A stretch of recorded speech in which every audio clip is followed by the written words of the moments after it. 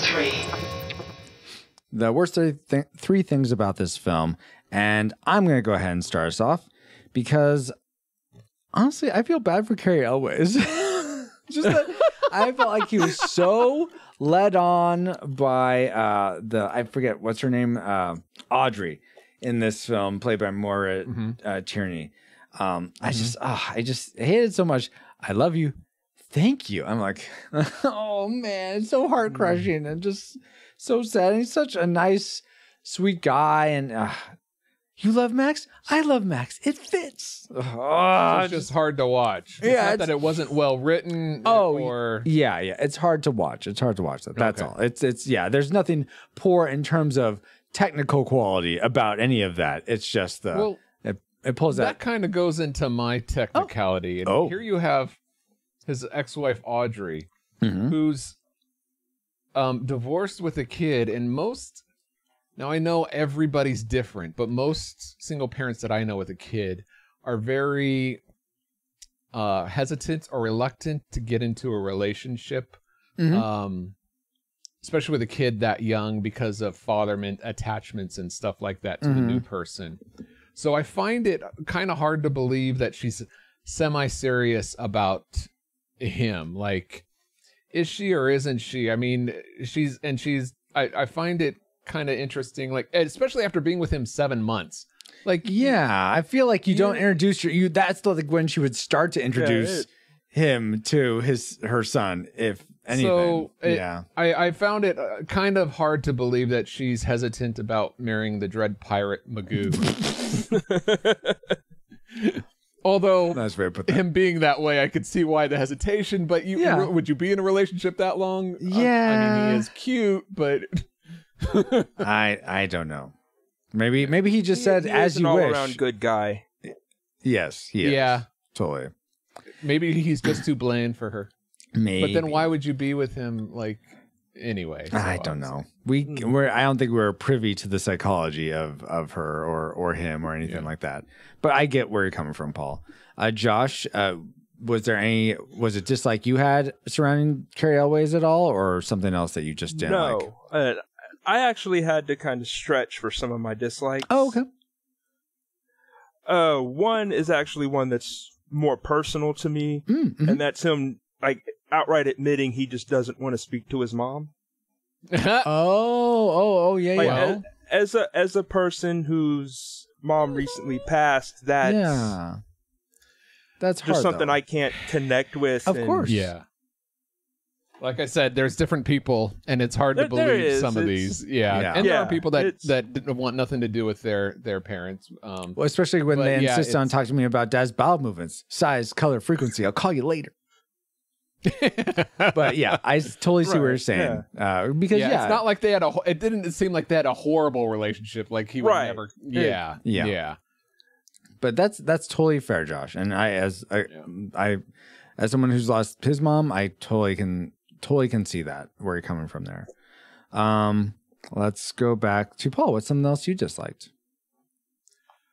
I find it really disingenuous towards the beginning of the film where the kid is laughing at everything his dad says. I mean... Oh, yeah, that is that, huh?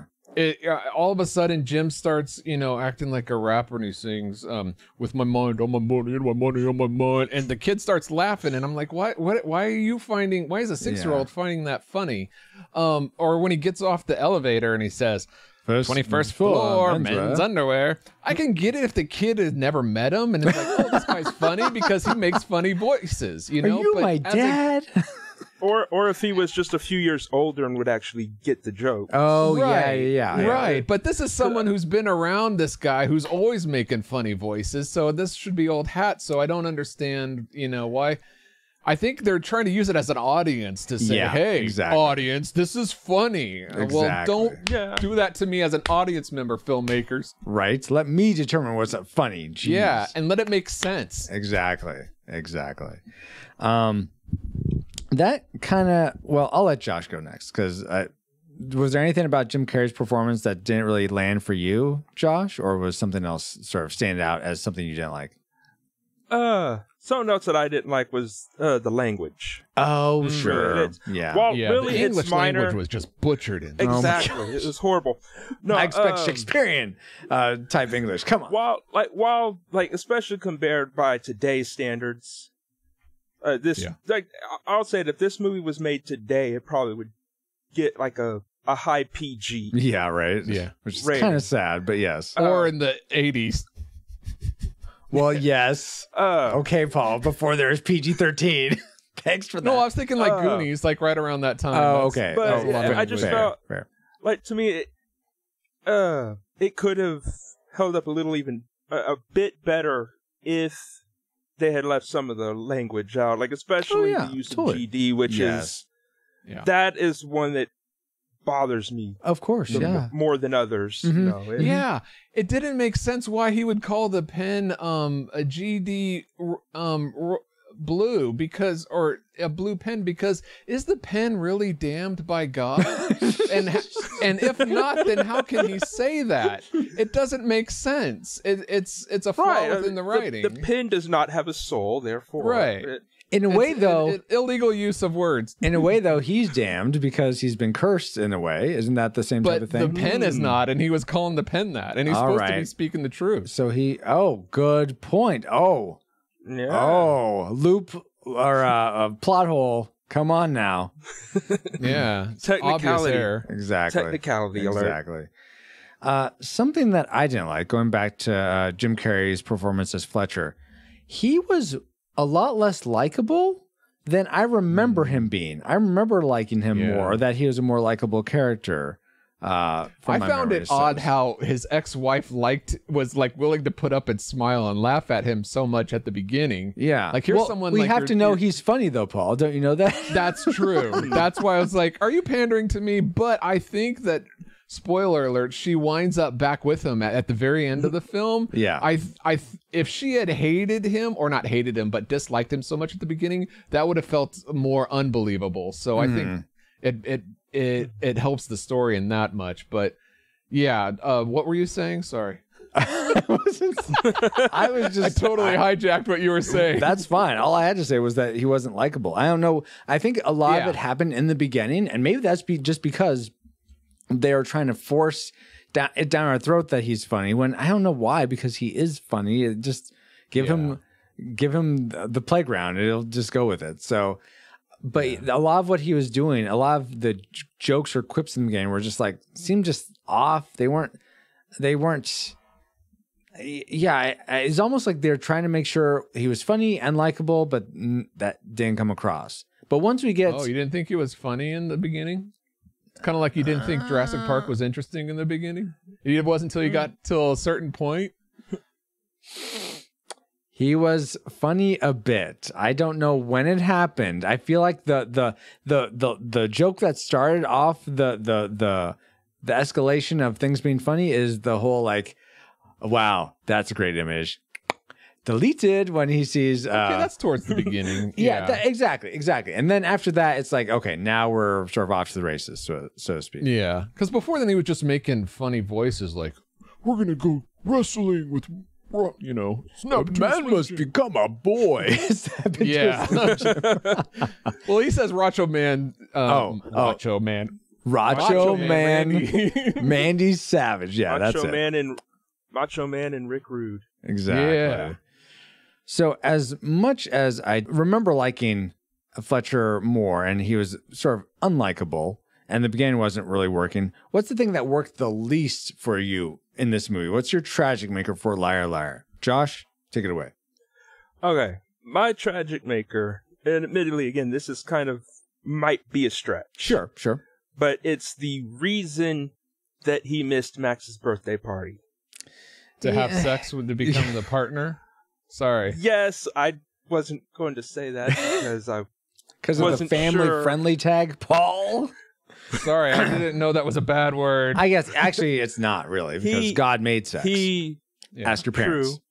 True. He was trying, but yeah, I felt, I get, he had to miss the birthday party for the wish to come, for Max to make the wish. Yeah. You know, I just felt there could have been another reason. That makes sense. It's that like, makes sense. Yeah. To me, it doesn't make sense that the guy that does really love his son, and he truly loves his son and cares for his son, would do that over going to his son's party, which would make his son truly happy. It felt like it should have been the first case of where he really honestly couldn't. Well, see, here's the thing. I would agree with you if it was only about sex, but he was trying to get in good with the partnership, and his career at that moment was the highest priority. I think that he had that above his son because he thought his son was going to be there forever. So he didn't have this like mindset of like, I actually am running out of time. And then it sets up the joke I've had better, like at the But I'm not saying it was worth it, but I understand what you were saying, Josh. Exactly. Yeah. And yeah, I think I would have loved if they would have come up with a different way to express that. I think that would have been way better. But it is what it is, and that makes you a tragic maker from it. Totally fine. What was that, Paul? And they made $300 million from it. So I don't think they feel bad about it. For me, my tragic maker was, and this is kind of silly, but this is sort of one of those. It just didn't make sense to me. Almost like they hinged too much of the movie at the end on this. So he goes in to the bathroom. He's trying to think of what he can do, and he starts kicking his butt. Do you mind? He just beats himself up. Why in the world, in a courtroom, or in a what's it called, a courthouse, would this guy that comes in the bathroom not go report this to what was happening with this guy who is obviously mentally unstable from his perspective? I thought to the same thing, a cop or something. He could have been just a visitor, and he was like on his way out, and he's like, "Well, this is not my problem." There's a lot of things that happen. I forget. There is a social condition or whatever. It's what people will see, horrible, tragic things, or even like racism take place, but they won't say or do anything about it because it upsets the apple cart, other balance. Yeah. And I forget what it's called, but if you were to ask them individually, it's like, no, I thought that was horrible or wrong. That shouldn't have happened. Well, why didn't you say or do anything about it? They didn't have an answer. They were in shock or whatever. So. Okay. I guess. I guess that makes sense. So unfortunately, that happens in real life. But we're talking about movies, and you know what doesn't make sense to me? What? Thank you for asking, Francisco. My tragic maker is the ending itself, and I don't know if it's editing, or I don't know if it's just plain over the top hijinks at the end when he's running to the airport, and then there is no way he runs out into where all the planes are, and he picks one. He sees that the plane that Max is on is not at the gate, and there's all these planes out here, and he goes, that's the one Max is on. And how would he know which one of all the planes that are out there, which one Max is on? Maybe because it's pulling out of the terminal that he was told it was at. That would have been a great shot to have, but they didn't have that. They should have shown that, but that is the best explanation I can come up with. And then all of a sudden, this plane is going, and he's chasing after. First of all, I don't know if those stairs on wheels can go on that fast, but they were able to. I was wondering about that. How is that going that fast, and how is he steering it? Like, how is it not going off kilter?